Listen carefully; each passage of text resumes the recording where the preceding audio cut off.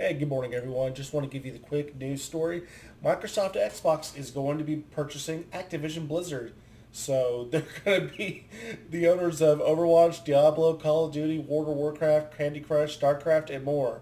Tony Hawk's Pro Skater, I already said Call of Duty, Crash Bandicoot and Spyro will now become Xbox exclusives unless they decide to let that game be multi-platform, which they should. But they just acquired a lot of development studios because I know they have Treyarch, Raven, Beanox, Toys for Bob.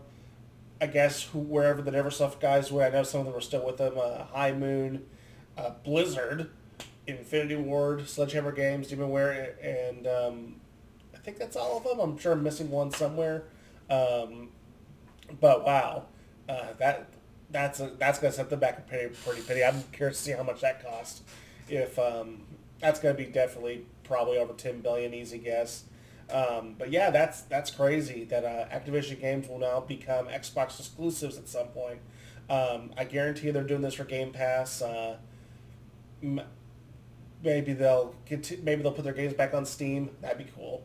But but doing this, Microsoft will have two gaming stores on PC. They'll have Windows Store and Battle.net. So wow. Didn't see that one coming. That's definitely going to leave a dent in PlayStation's library.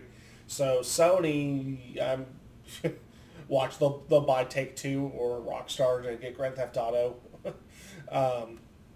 If there's a chance for them to get Crash Bandicoot and Spyro, they need to do it now. Otherwise, those are going to be gone from PlayStation forever.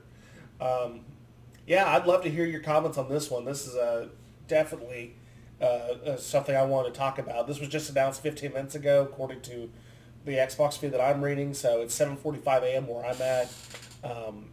Yeah, wow. I've been playing Activision games since the Nintendo 64 PS1 days, and never thought they, of all companies, would go, be purchased. I can see why they're doing this. With all the backlash they're getting right now, this was probably a perfect opportunity for Microsoft to swoop in and get them. So, yeah, anyone, share those comments.